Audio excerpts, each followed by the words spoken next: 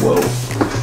What is up, everyone? My name is Gary Gray Jr. and I am so happy that you are here with me today.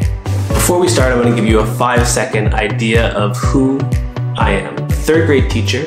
I love basketball. I really like donuts, and I currently live in the Philippines.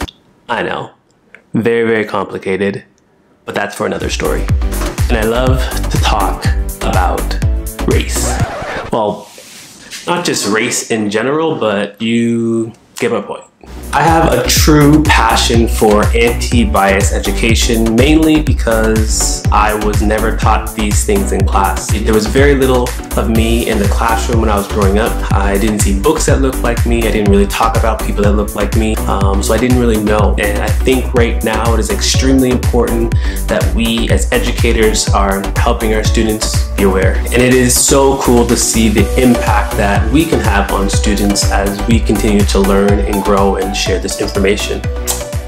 What am I mainly excited about? Mastermind? What is there not to be excited about, honestly? The idea of collaborating online and having the conversations that we have is just absolutely phenomenal. I am super excited to just share with you some of the things that I've learned, some of the things that I'm learning to kind of kickstart this idea in your classroom. This idea of collaborating and meeting up online is so powerful. Having an open dialogue where educators can talk about topics that are meaningful is extremely exciting, and Mastermind allows us to do just that. Have conversations about topics that we love.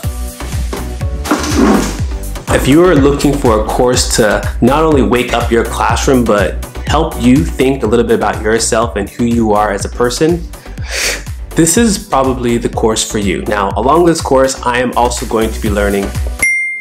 Participants will look at questions and wonderings that will help unpack some of their own biases, and then we will dig into how we can do this in the classroom. Look at topics such as identity, race, equity, and many other topics that sometimes we feel are tough or we just don't know what to do with. I hope to see you soon.